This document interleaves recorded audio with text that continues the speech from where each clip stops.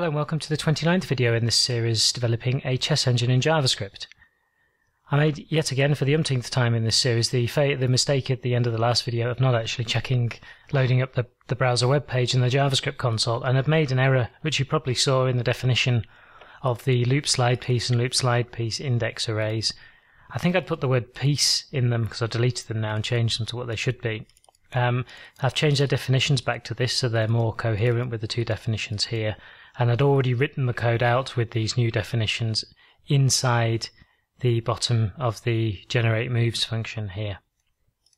So in this video we're going to finish off adding in our quiet and capture moves everywhere but for the pawns, and then start looking at the pawn move functions. So first thing I'm going to do is take this add quiet move here and copy it, and then I'm going to drop it in here in this placeholder for the castling for black. And the kingside castling for black moves from, and it's squares E8.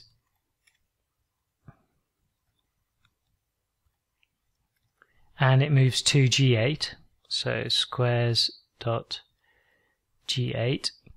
And in a similar way, we also get the move going from E8 to C8 for the queen side castling for black. And the other thing we need to add as well here now is the flag. So we're going to add M flag CA because it's the castling flag for the castle move. If you remember, if I go back into defs.js, somewhere down here we had our definitions here of our flags for special types of moves.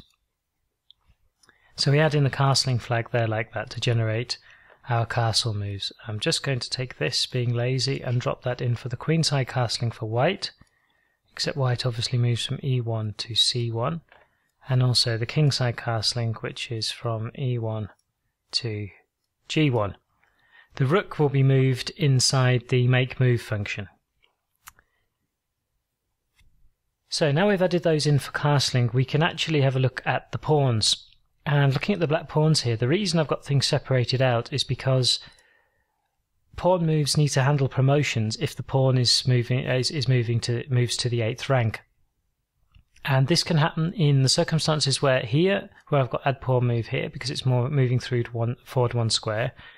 Here where we've got the pawn moving forward 2 squares, so a start move, it can't possibly be a promotion, so we can add a quiet move in here.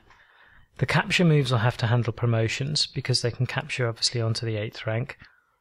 And the en passant moves will be added in using the en passant function that we wrote in the previous video. So I'm just going to scroll up quickly and look for the definition of that en passant move, and here it is, and it just takes the move as so. So I'll scroll down to inside the black pawns and just add in the definition for the en passant move here, and now we want to declare our move, and our move obviously will be from square to square minus 11, and then we'll have, as we did for the other quiet moves, then we don't capture, we don't promote, and we have a naught for the flag. Except we have a M flag EP because it's an en passant move. I think we have a flag for that. Yes, we do here. The reason we're not adding anything in the capture here, even though we do capture a pawn, is because the make